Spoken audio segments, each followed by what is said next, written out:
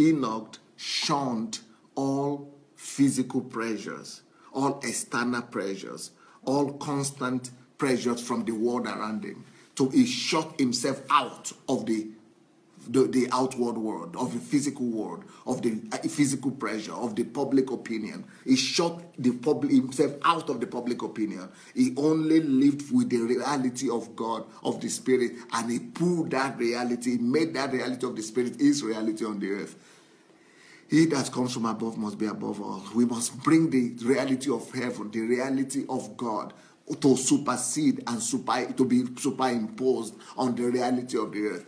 To live above the public opinion, to live above the talks of men, the rumors and the gossips and the fear of public opinion. That is one of the biggest evidence of living by faith. And that is what he did. So just what Noah did also.